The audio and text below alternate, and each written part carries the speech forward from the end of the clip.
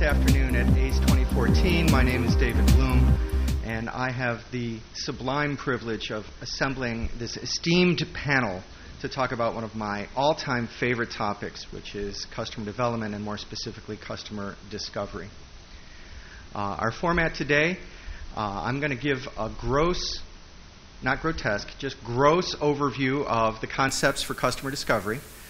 But the bulk of the program is going to be devoted to our panelists, 3 entrepreneurs who've been there, done that, and are coming here to tell you the tale. And then we'll have time at the end for the burning questions that I know you came through the door hoping that you would be able to ask. And my only favor that I'm going to ask you is turn off your cell phone ringers. If you're live tweeting, that's fine. If you're Matt, that's even better. But don't let a beep get in the way of all of the interplay that we're going to have today. And then there's a mic that's been set very thoughtfully in the center there for you to use to ask all of your questions. And Roger Rayle, who is not in sight so we can make fun of him, insists that the audio portion of our program is very important, so please use it. So introduction on why we're here. We're here because the art of the start, because the art of networking, because the craft of building a company just doesn't cut it. The entrepreneurship is already the riskiest of professions. More people fail at entrepreneurship than at bungee jumping, and they call bungee jumping risky.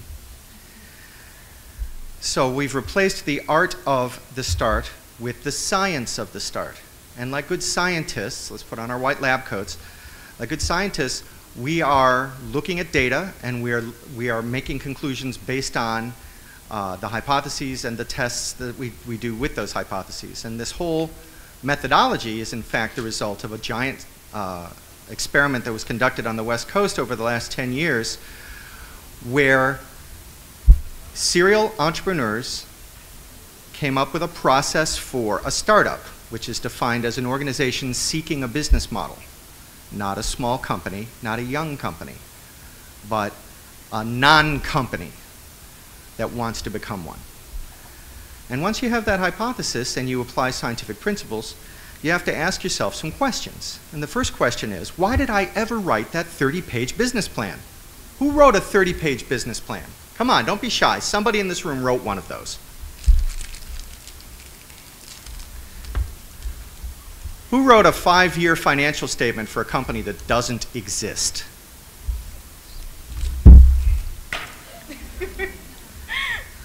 Who wrote an executive summary that was mostly marketing spiel and didn't have any customer language in it? Well, you're gonna be. Nice one. Good job. Who wrote a pitch deck? Come on, you know I'm handing it out here. You don't. Here. Who pitched, whether you pitched at GLEQ or at ACE, who stood up in front of a firing squad and delivered? Oh, you already got one. You already got one. Come on, somebody here. These are all risky propositions. And as the biggest investor in your startup, you abhor risk even more than those other investors that you're trying to recruit. So that's why we do customer discovery. We do it to reduce the risk. We do it to replace the hunch and the hubris of knowing that your vision is the right vision and that your company is going to soar and that your product is perfectly matched to your target audience, to knowing that deep in your heart against all available raw data. You replace that with humility. The humility says, I don't know. I don't know if this idea is any good. I don't know if the product or service I'm developing is any good. I don't know if people will want it. I don't know if they want it, if they'll buy it. I don't know if they buy it, if they'll use it. And if they use it, I don't know if it's going to be any good. These are great hypotheses to test. And those companies, those proto-companies, those startups that went through a process of forming and testing those hypotheses reduced their risk and increased their attractiveness to other investors. And those other investors could be providing money, or they could be providing something more important than money, like access to channels and customers. So today's program is about how to succeed in startup, because it's the only way you're going to succeed in business. You begin with ignorance. I don't know these things. And then we face, is it west or southwest? To our patron saint of customer discovery. His name is Steve Blank. Who's read the Startup Owner's Manual by Steve Blank? Okay, Mary. And over here.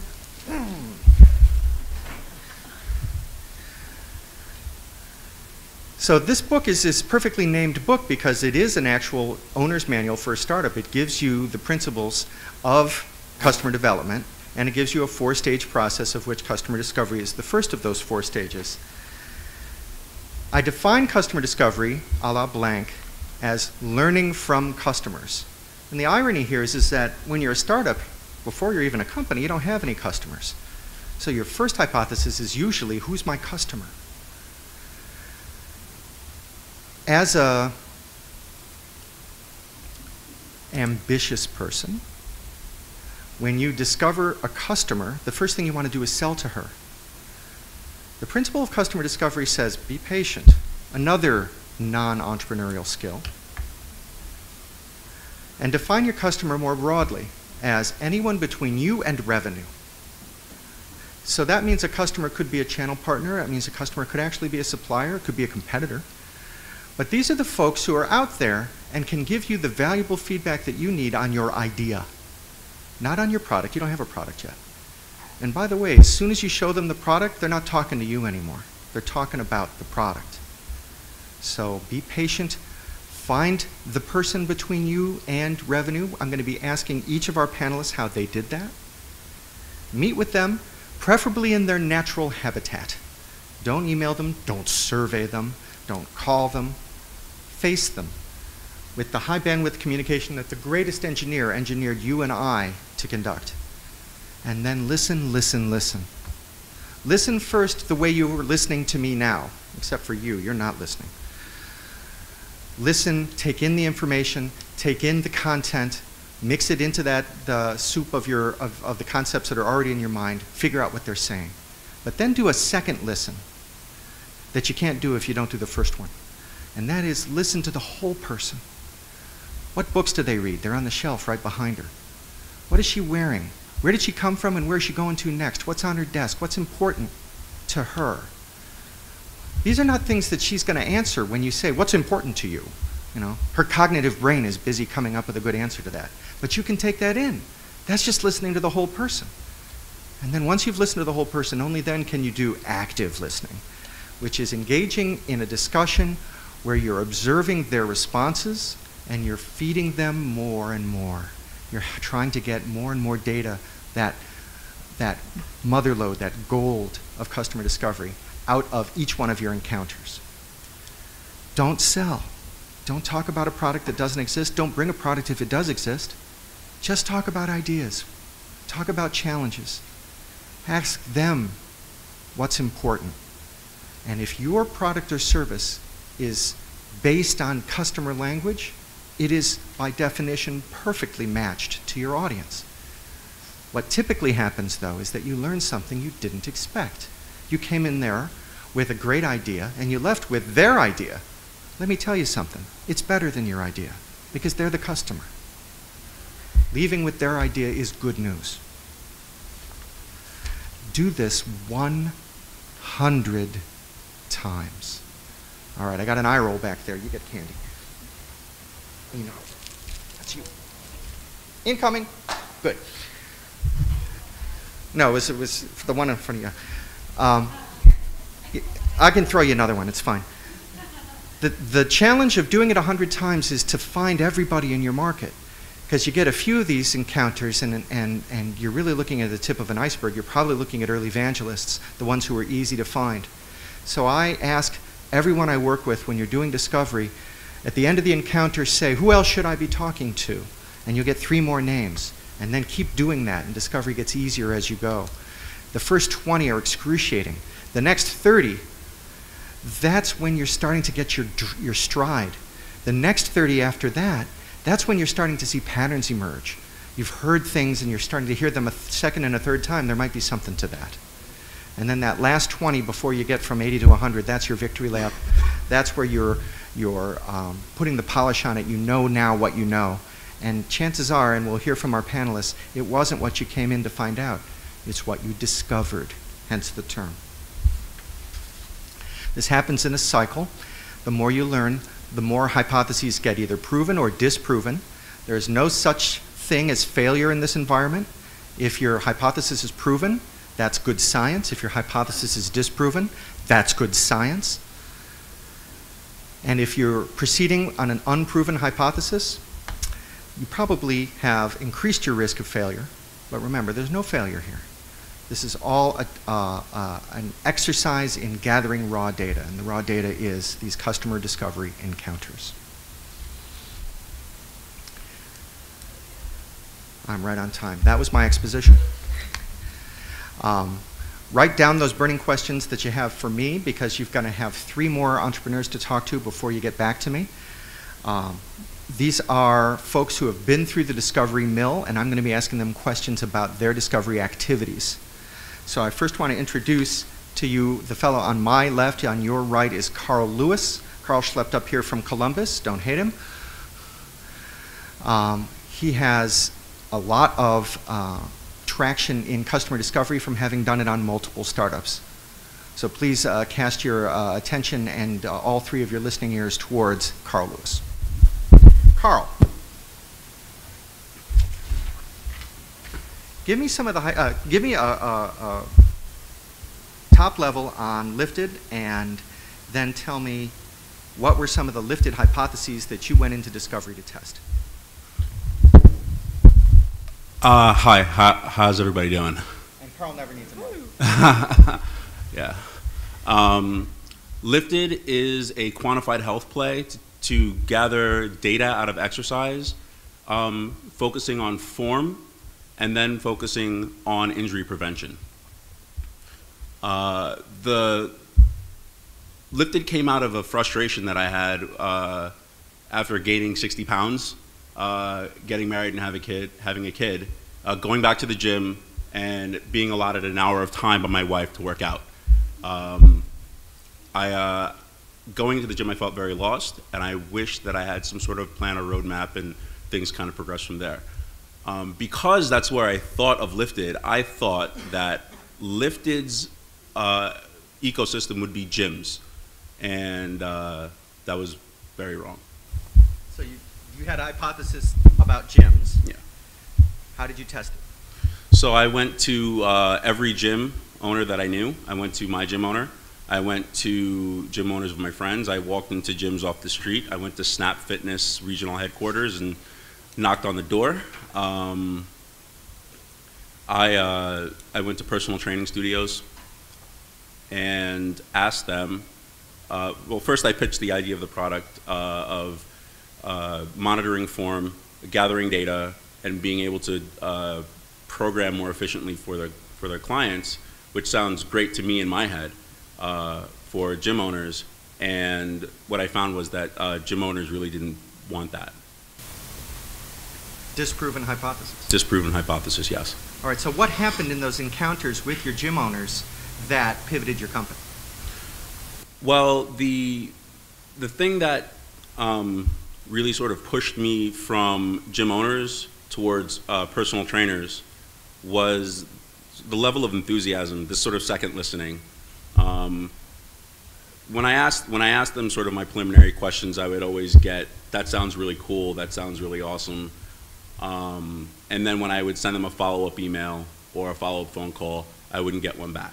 So that kind of told me something, that the gym owners as my first go-to-market was not the place that I needed to go, because they were probably the hardest people to convince to purchase the product.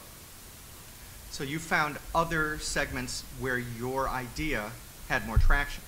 Yeah, I found several, and I'm finding more every day. After gym owners, I went and talked to personal trainers. Personal trainers were much more interested.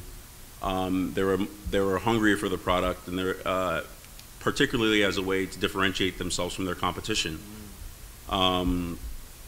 there's a billion and one, well, not a billion and one maybe, but there's a lot of personal trainers out there.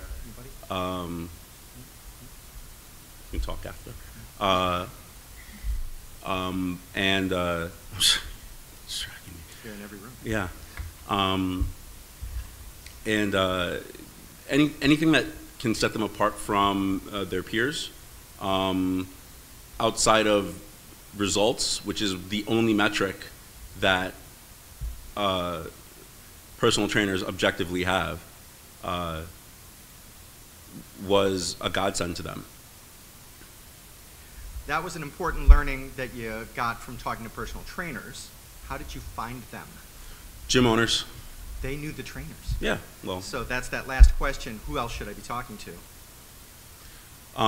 Actually, honestly, I never really explicitly asked the question. But they knew. But they knew that it would be a good thing to have in their gym.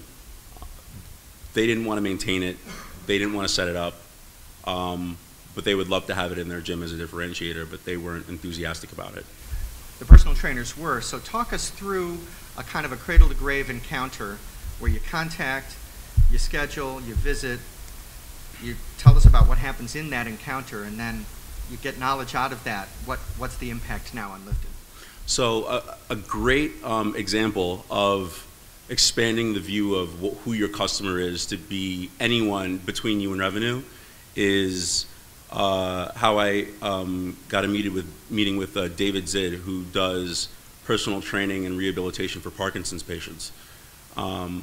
He was referred to me by a client of my neighbor who was dropping off a piece of artwork to be restored. And I went into my spiel pretty immediately. Meeting with David was pretty awesome. As meeting with a lot of trainers, David was in particular was a great experience because he needs Lifted. And before I could get 5 words out of my mouth, he said, "I've been looking for something that will prove that my program is better than anything else out there, and I want this. This is perfect." And by, talking to my neighbor, talking to his client, and following up, I called the man, and he called me back a month later. So It's pretty typical. continuously following up, sending emails, sending text messages every once in a while, and remaining positive.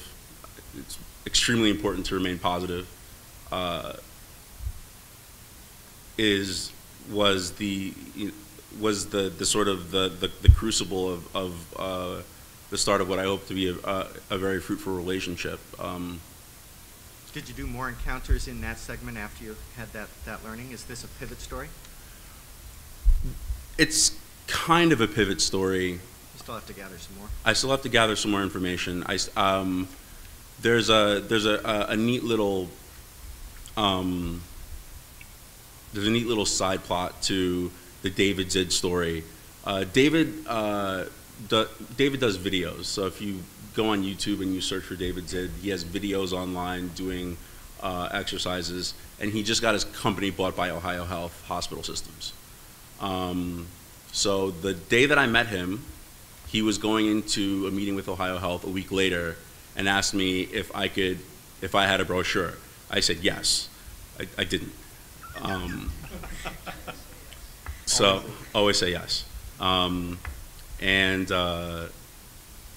He didn't promise me that he would talk about my product, and all I asked him to do was take these brochures and just leave them somewhere. Like, I don't care if you're walking out of the office and you throw them up in the air and say "Olay."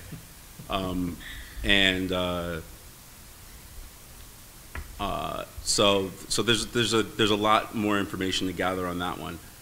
Before I met with David, I met with another trainer named Victoria, firecracker of a lady, And I experienced sort of the reverse of the do not sell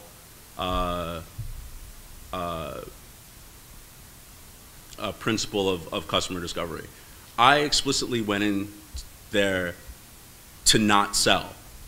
And in the middle of the conversation, even though I was trying to explain to her that I wasn't trying to sell, she was trying to spur me on to sell. Who's had this experience? Shut up and take my money. I'll give you later. All right, how many total encounters over the course of Lifted's discovery?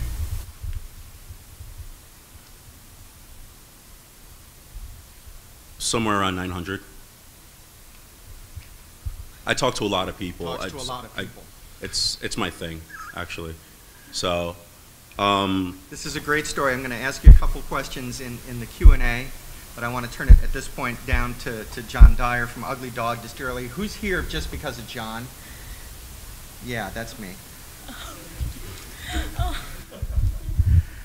John I met because he's my neighbor, and I was fascinated with his entrepreneurial story and his discovery story because he doesn't come from the I'm now going to go and learn customer discovery and practice it. He figured it out.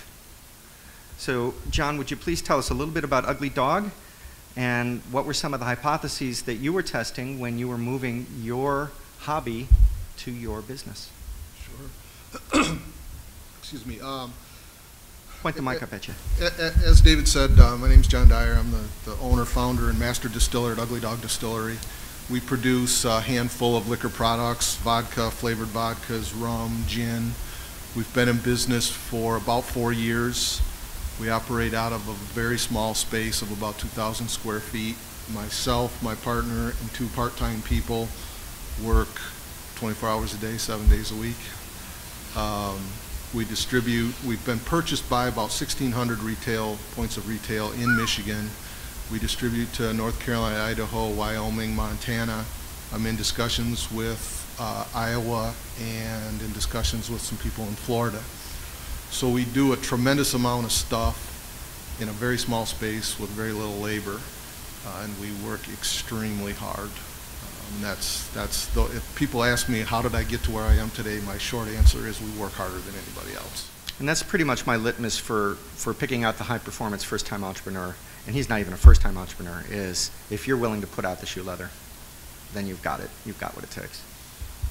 So tell us, you had some hypotheses because you'd obviously done some distilling, and then the Michigan law passed, what was it, 5-6 years ago, that said that you could drop the license fee from $10,000 to something reasonable with a cap at 60,000 gallons. I can't remember what the exact metrics are.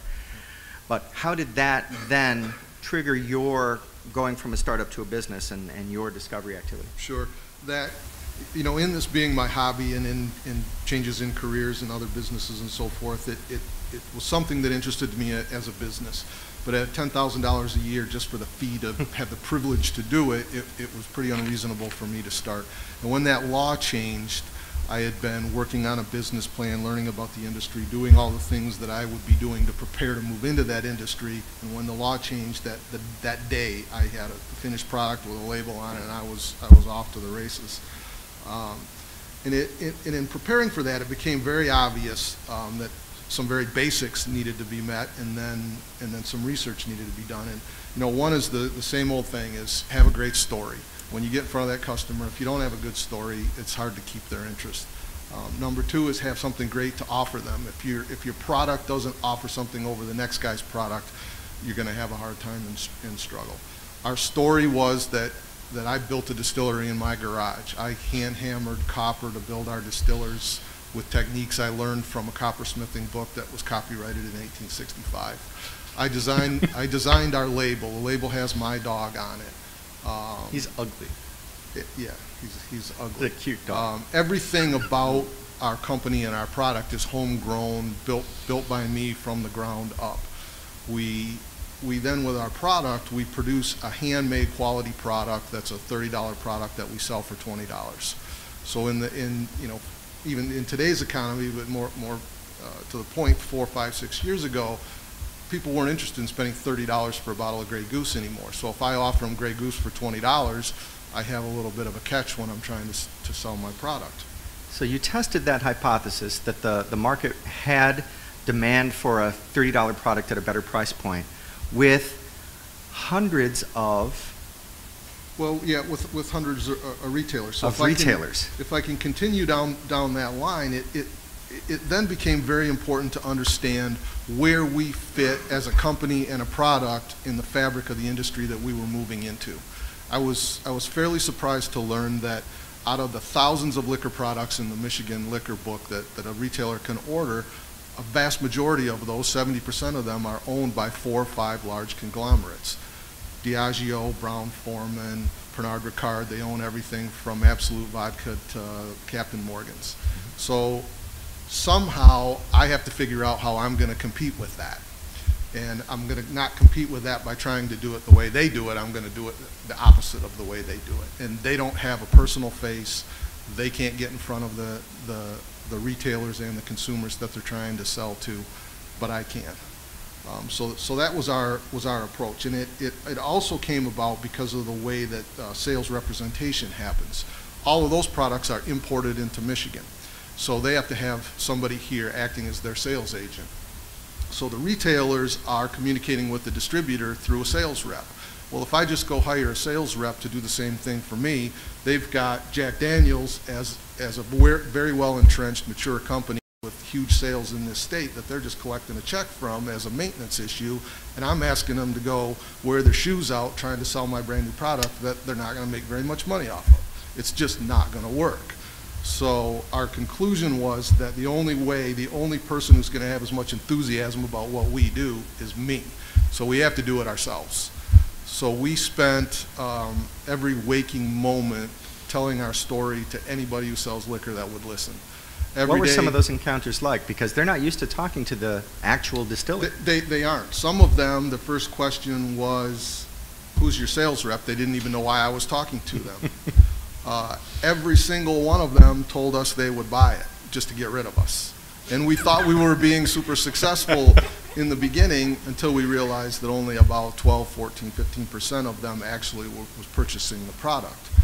One of the key things that I discovered that told me that I was on the right track was one of the first questions that we asked was, when was the last time that they had seen a sales rep? And almost all of them said never, because the sales reps aren't going around to every little liquor store and every little place trying to tell them to buy Jack Daniels because it's already on their shelves. They don't need to do that. So I knew I was doing the right thing when I found out that the people I would have hired to do this job wouldn't have done it anyways, which was my hypothesis in the beginning. So that's not a pivot, that's a validation of a hypothesis that says the way I'm going to break into this market, the way I'm going to compete David and Goliath style, is by slinging a rock instead of holding a big sword. Sure. So how did that discovery help you then deal with channels, deal with partners, deal with whoever's invested in your business that isn't you and Dewey and Ruger? Well, I think the pivot in that was the realization that giving this speech and having people interested in hearing it, it didn't really translate into sales, and we needed to do something different. It wasn't as easy as just making a speech. So out of that came a whole bunch of other smaller programs that we did that were basically follow-up for all of these retailers. The retailers are telling you how to sell them, and you're just following instructions. Well, we have a lot of different scenarios where it's sort of like consumer marketing, where a consumer has to see a product X number of times before they become interested in it. The retailer is sort of the same way. The first time you go in, he says yes. The next time he goes in, he says yes. You do a follow-up phone call, you mail him some point-of-sales material, and a customer finally goes in and asks for it. After all of that happens, then he orders it and gives you shelf space. And then you have to maintain that account after that. So you have to keep on driving and working towards it and driving and working towards it. And in concert, while that's happening, because we have this tiered system, particularly when you're selling a consumer product where you have a distributor that's putting it on the shelf, selling it to a retailer who's putting it on the shelf, and then a consumer that has to go buy it, you also have to do consumer education and consumer marketing at the same time. Because if you have it on the shelf and no consumers go in to buy it, you're dead in the water. If you don't have it on the shelf and everybody knows about it, they don't have anywhere to go get it. So at the same time, we're also developing consumer awareness and getting marketing and advertising on a level that hopefully also the retailer sees it on a consumer level, and that's really a big catch. If that retailer sees you in a marketing aspect, it helps him put your product on your shelf. And we did, our whole campaign was wrapped around what I called free advertising. And we've been in everything from Cranes Detroit to every front page of every newspaper, AnnArbor.com. We've been on the Discovery Channel, national television. That's aired reruns all around the world for 18 months. We've gotten tons of consumer awareness from Yeah, do you that. do a lot of PR to get that, or do folks find your story to be so interesting and compelling that they want to get it in front of their audiences? Both. Because if you're doing the PR, there's a learning opportunity there that says, okay, I was not making traction with this sector, with this segment of distributors until they saw me on Discovery Channel, or until they saw me in Cranes. Yeah, it sort of all works together in a web. You know, if you can't start creating all of these points and then bring them all together to some cohesive action, then you're never going to get anywhere. So if you can't create all of those things on a consumer level and work at the retailer and all of the issues that are in that whole fabric of that industry competing against these big giants, if you can't create a system that's going to make all of that fit together, I would be like a lot of other distillers I know that have gone out of business because they think that I'll hire a sales rep and he'll sell my product. Well, all he's going to do is place it on the shelf. You're forgetting the whole other half of the system, which educates all of you guys that the product exists to go into a store and ask for it, if not buy it, because it's already on the shelf. John, how many retailers did you talk with? My partner and I probably personally have spoken with, I would say in the neighborhood of 1,000, somewhere in there. And these aren't always like discovery sessions, because once you're on the shelf, you're continuing to listen to them in order to maintain your shelf space. Absolutely. Discovery never ends. The process of learning from your customers is what got you to be able to start a business. That business is not static any more than your marketplace is. And if discovery was a success factor at the 1, it's probably going to be a success factor at the 2 and the 3 and the 4 also. Yeah, sure. We do all kinds of follow-up. We get reports from the distributor that tell us who's purchased how much on what frequency, and we treat customers that buy a half a case a week consistently far differently than a customer who bought 2 bottles and hasn't purchased it again in 6 months. And we have different programs that approach those customers in different ways, and we do different things for them. Because if we just forget them once they buy something, they may not be a customer again for a year until somebody else walks in the store and asks them to order them a bottle. So we stay on top of all of those scenarios on a daily basis almost. That's super. Thank you, John. Sure. Many of you know Grace Shaw from Warmilu. She was here a year ago walking away with a nice trophy.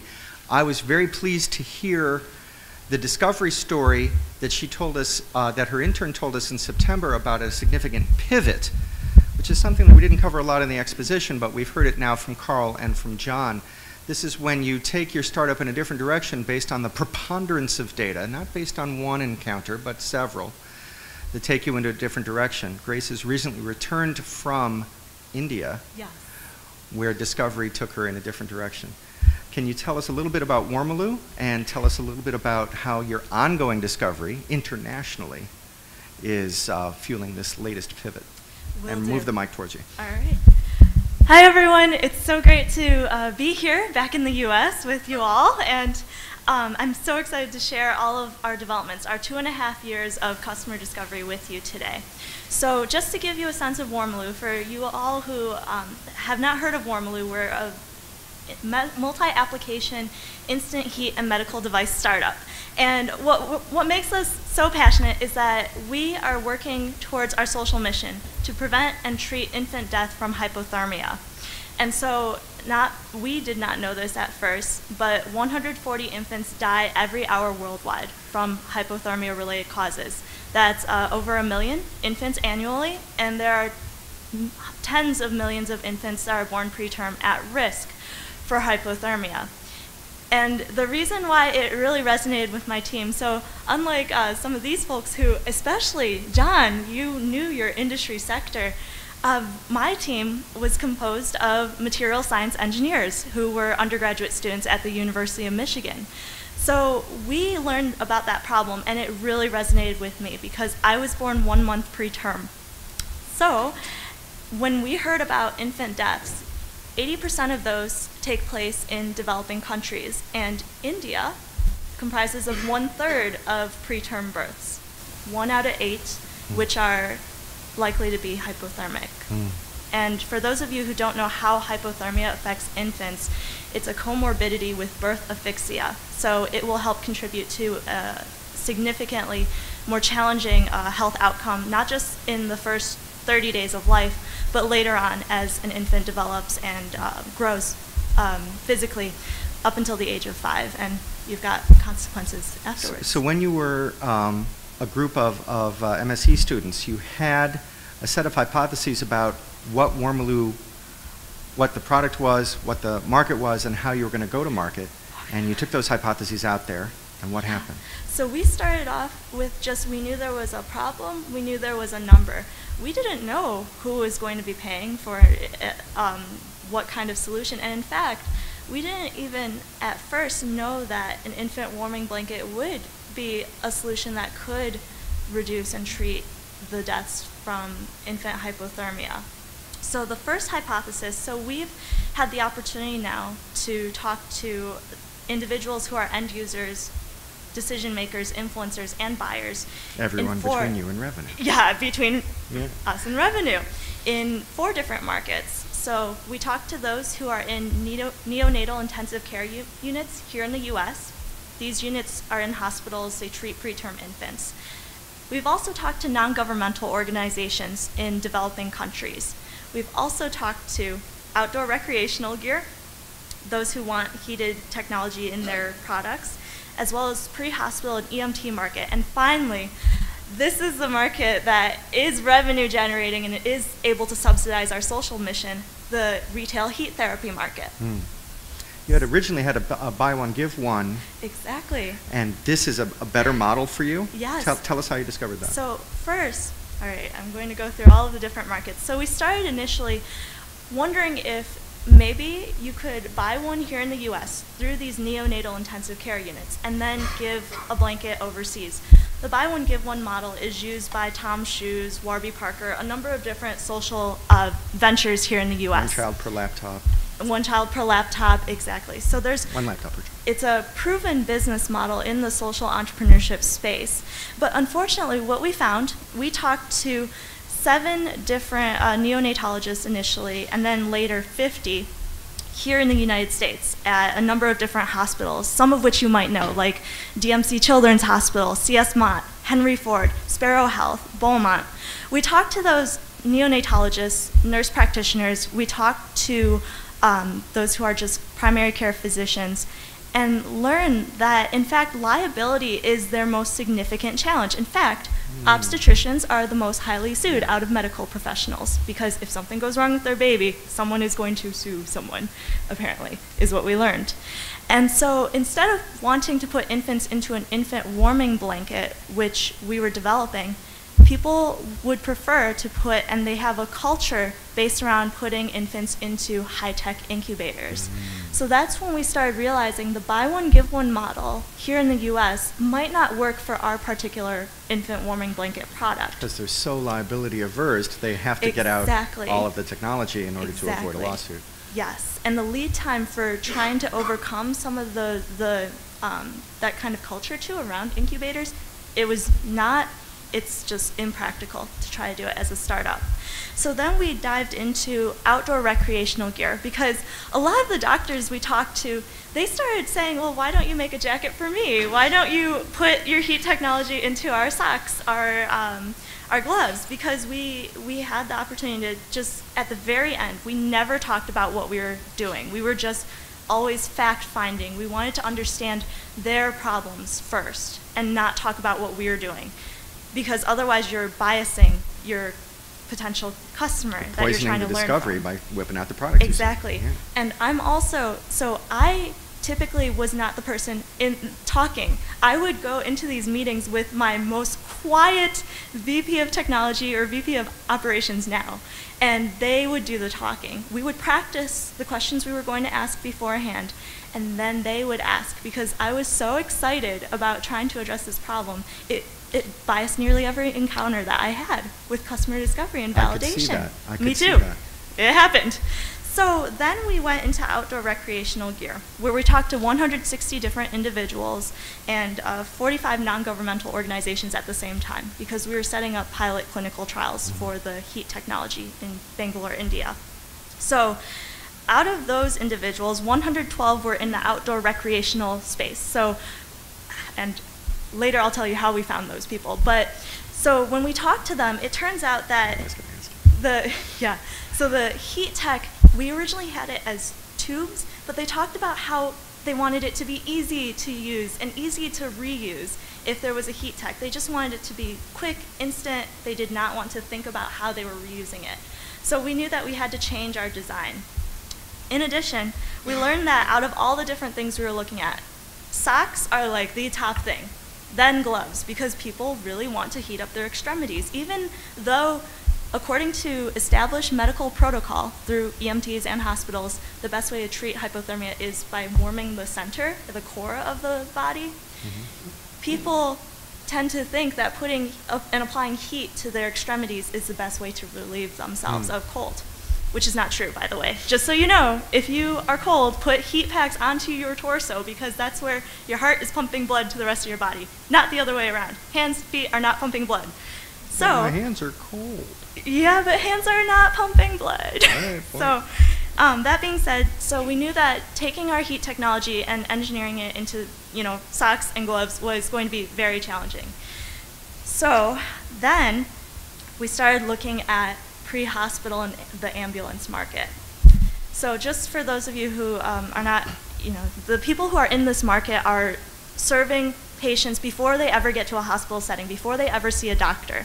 So you've got EMTs, paramedics, EMT group purchasing organizations that we talk to. We talked to over 45 different people at about 30 different organizations. And I'll tell you the time periods for these different conversations too, how we vetted the markets. Mm-hmm. But our hypothesis for this market, we knew there had to be volume, because we had seen some of the statistics and the data on hypothermia and how many people are treated before the hospital for hypothermia. So we looked at this market with the hypothesis that there would be volume and the price point would be above $10 per heat pack. But unfortunately, what we learned after talking to all those individuals was that there was volume. One group purchasing organization purchases 1.25 million heat packs annually, and that's an every year kind of purchase. They're on contract for that with their other associates. However, the price per heat pack was 56 cents to $3, which when you're a startup and you are looking for the first customer who's going to be the fastest path to profitability, especially in the case of a social venture that needs to be sustainable and subsidize the social mission, this was not the market to go to. So, finally, I was called out to finally have I do have a social life, I promise, and No. I used to work at the Osher Lifelong Learning Institute, which provided classes to those who are above the age of 50. And not like how to use computers, but like they provide arts, humanities, math, sciences, etc.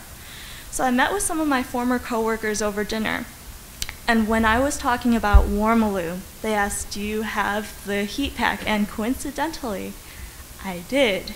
But first I wasn't even asking about problems, but they started bringing up problems like, oh, I have a lot of pain resulting from my arthritis, that it seems that wrapping a heated rice bag helps. And then my other coworker said, yeah, speaking of which, haven't you thought of elderly folks? Like, I have diabetes, and sometimes I can't feel my hands and feet, and they're so cold. So I put heat packs on them to help with that. And so I took out the... Sounds like they discovered you. They discovered me. Yeah. And we had been working together for a very long time. And so what happened was that I showed them how it worked. When I clicked the disc, and they were touching it, feeling it. My coworker, both of them, almost jumped across the table at me, and they were just like, "Grace, how much does this cost right now?" And I was just like, "Well, what? Excuse me?" And they're just like, "No, like, what's the price of this?" Because they said cost, I thought they meant like my manufacturing cost, so I was No, they wanted to get it on the shelf exactly. at CVS. Yes. Yeah. And they were like, "Can I buy this? Like, where can I buy it?"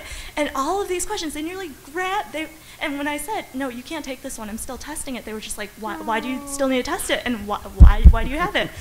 So they gave me checks that same day. So talk about when you Shut up and take my money. Exactly.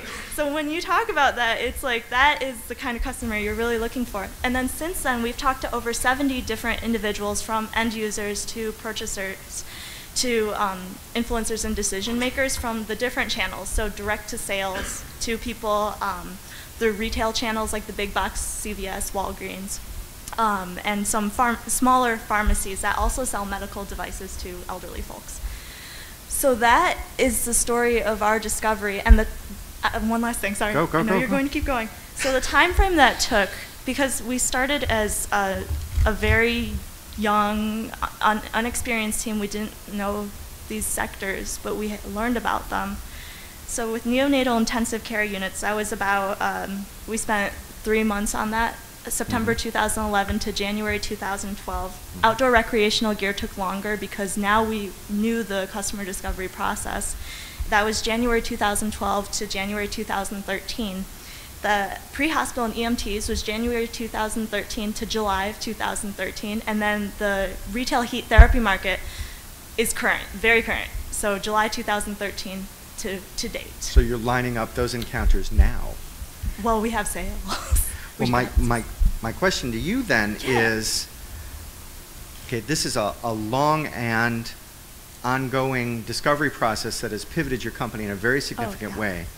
How do you, with your limited resources, you have limited time, limited cash, your team bandwidth is what it is, you've got outside commitments like a day job at Early. Yes, as a project manager. Right. How do you conduct customer discovery in the real world when it's that intense and you have these limitations? Well, so just so you all know, I was still a student during most of this. So I was an undergraduate engineering student in material science engineering, and then I became a master's student at the Ross School of Business. And now I'm working full-time as a project manager at the university, and Warmilu is all evening, all weekend. So there are 24 hours in a day, 16 when you factor in sleep, and then maybe you have 5 to 8 hours per week that you factor in for a full-time job. And then if you have another 16 hours that you put in during the weekends, you actually have about 46 additional hours of time that you can put in for customer discovery if you really want to. That's if you have a social life, and maybe 60 or more if you have friends who like working on projects at the same time as you're working on your projects. You should keep those friends forever, by the way. So if there is something that you as an entrepreneur, so most entrepreneurs I meet are passionate about the product or service or technology that they're trying to bring to this world, whatever it may be. When you are that passionate and you want to see that product breathe and live in the light of day, you make time to understand who's going to buy your product, who's going to use it. And that's something I can't stress enough. If you cannot make time for your startup or customer discovery to understand your customers, then it might not be the right venture for you. And maybe you better just get a day job. Yeah, exactly. Yeah. Yes. All right, but you just mentioned that you were doing this when you were students. Yes. And you've transitioned Warmilu now from being what was a student project, you've fledged it out, it's a business. What were some of the challenges in doing that? Oh man, okay. So well, okay, there's really 3, but the 2 biggest ones. First, so I don't know about most of you, but when, like I was going through school, when I started working on Warmilu, 21, 22, and now still in my 20s. So, yeah, I know, sorry.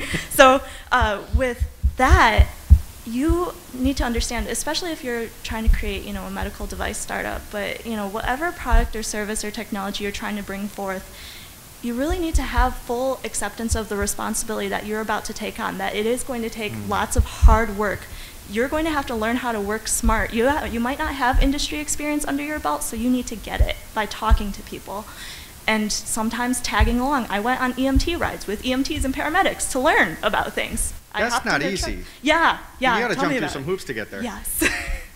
And so when you're at that point, you need to accept that there are real people who are going to be using your products and services, and goodness gracious, if something goes wrong, you are on the line. There's a series of liabilities that you have as an entrepreneur, so it's your job to mitigate risk and really take a critical look at all of your business processes, your supply chain, your different ways to produce your product, who's going to be touching this product from start to finish, who's on your team. If you have someone who's, not really, they're like party Susie, or sorry, not that I know any like party Susies, but if you have anyone who's not putting in the time and the commitment and willing to put in that acceptance of risk, we had a fundamental shift in our team mentality. So then the second thing, team. Ideas are a dime a dozen, but it's the team that executes it that is priceless. Every investor here will endorse that. Yes. They hear lots of ideas, but they invest in teams. Yes. Right, Adrian? It's completely true. And in fact, Paul Graham, founder of Y Combinator, wrote that really we invest in companies that are just a couple of guys in a garage. They know when they make the investment that the idea will probably change. It's the team that is really going to push it forward. And that's something that you realize when you transition, that who's going to be on there making that commitment, who's going to be putting in the hours and the sweat, the blood, the tears, because you're going to have highs and lows, and you're going to need to be able to think critically. So who is going to be on that path with you? You're going to have times when you do not like your person. You're going to have disagreements. It is a relationship. It's more intense than or maybe not, sorry. I don't have that I'm not married. But I've heard it's like being married, very much so. So that's really the second thing, is that you start vetting and really looking critically at your team. Third, funding. So as a student, we had student loans. So just like, I'm a Michigander, so my parents were thankfully able to help me pay for some things, but I also had loans I had to take out, about $47,000 worth, and I had some scholarships, but they weren't enough to pay for everything. Same thing with my co-founders. So what you can do, there are some different opportunities for grants for people who are students to transition into an entrepreneurial role. Check your program. I think there's actually, there's going to be another, not in this room, but in the next room, on just that topic. Yeah, which is great. And because we struggled with that. In fact, almost 3 out of 3 of the original co-founders, we are bootstrapping our way through our first sales by having full-time jobs on top of Warmilu. And the funny thing is your full-time job is actually your sideline. Exactly. That's your salary. All right. Anybody who's got a sideline like that. All right. Okay. I can hit him from here. Okay. I want to open it up for questions. Both the burning questions that you came in with and the ones that occurred to you while listening to Carl, John, and Grace. I've got questions as well, so as you amble up to the mic there, just kind of wrestle the floor away from me. John, I had a question for you based on your discovery story. What was the most surprising thing that you learned when talking with these retail customers? I'm always a pretty straightforward guy, and if you ask me a question, I'm going to give you the painful answer. And I was really surprised that both retailers and consumers, they all lie. Nobody tells you the truth. They all tell you they're going to buy your stuff, and then you turn around and walk away, and it doesn't happen. You have faith in your fellow man. I do. I don't anymore, but I did when I started. The downside of discovery, yeah. Yeah, so that really caused us to create a more in-depth approach to what we were doing as far as selling to at least the retailers. Gotcha. Question for you, Carl. So you've been through multiple discoveries with multiple startups. What do you know that you wished that you'd known before discovery? I would just like to say that I've never been more grateful for pants than I am right now. We're not in England. So, like David said, I started with a a legal services startup. I went to a geolocation app. I went to a customer discovery application. And one of the biggest things, besides wishing that I had known that I was going to start a fitness company, I would have foregone the 60 pounds that I gained, is let your customers define your product for you. And an MVP is the M is really important in that. Minimum viable product. Thank you, David. I think it was the most valuable player.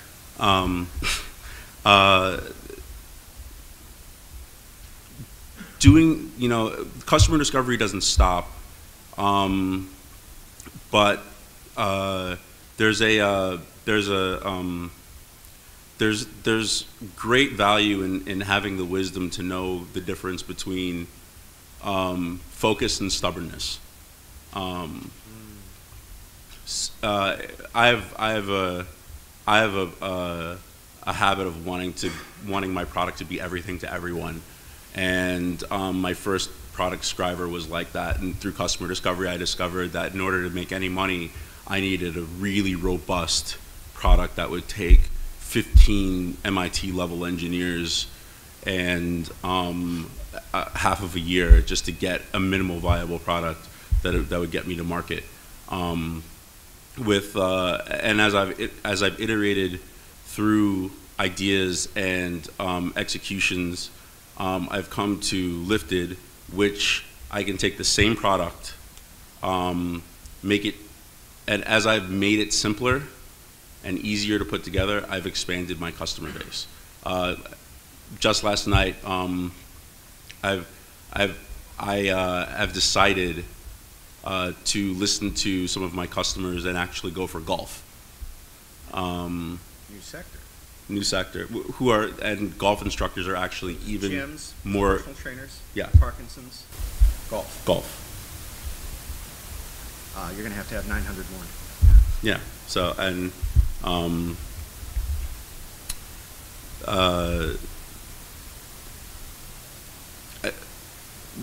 I think that's the biggest thing is knowing the difference between stubbornness and focus. It's not stubbornness so much as it is our desire to be available to you that leaves us in this room after our allotted time at 3:30 or out in the hallway. This is not the end of our program. It's the beginning of a conversation. Come and attack us now that the program's over with the questions that you didn't want to ask in the public forum. And then if 5 minutes from now or 5 hours from now or 5 days from now you think of something, get back to the ACE folks. We want to keep this conversation going both through the ACE program, but also through two other programs that are doing customer discovery. One of them is the Michigan Marketing Minds, which is sponsored by Ann Arbor Spark, and then Entrepreneurial Development University, which kicks off after Spark's boot camp. If you're on the ACE list, you'll get notifications for both of those. We're at the end of our program, so I want you to give it up, please, for Carl, John, and Grace. Thank you for your discovery stories. I hope that you now have the bug for the science of the startup. No diss to the art of the startup. If you want to do a risky